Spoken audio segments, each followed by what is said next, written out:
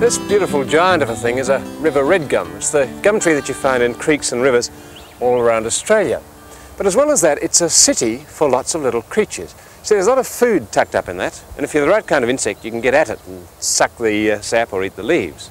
And of course, if you're an insect, you can be knocked off by other things like spiders, and so the chain goes.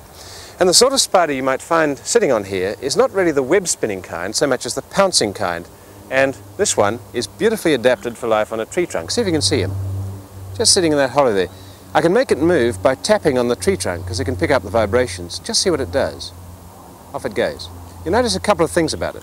First of all, its shape. It's extremely flat, and so it can slide under flakes of bark. Secondly, it's coloured so that it's camouflaged. You see how beautifully it matches the grey bark. Thirdly, it almost always comes to rest with the head pointing downwards. And when it does that, it casts hardly any shadow, and the birds don't make a meal of it, while it's making a meal of the insect.